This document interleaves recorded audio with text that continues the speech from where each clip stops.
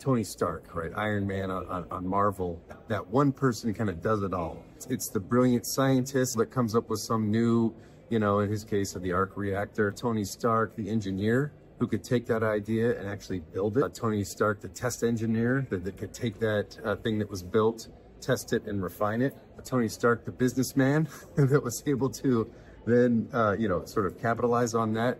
That's sort of like the essence of the talent, the different types of talent that is going to need to take innovation out of R&D to get it into the market.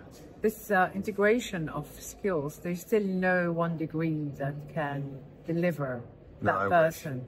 The archetype of the Tony Stark, Iron Man, is not right, because you're going to find somebody that they might know all of that, but they're really good at some parts and not so good at other parts. That's what collaboration and teamwork is about. It is. Teamwork and diversity as well.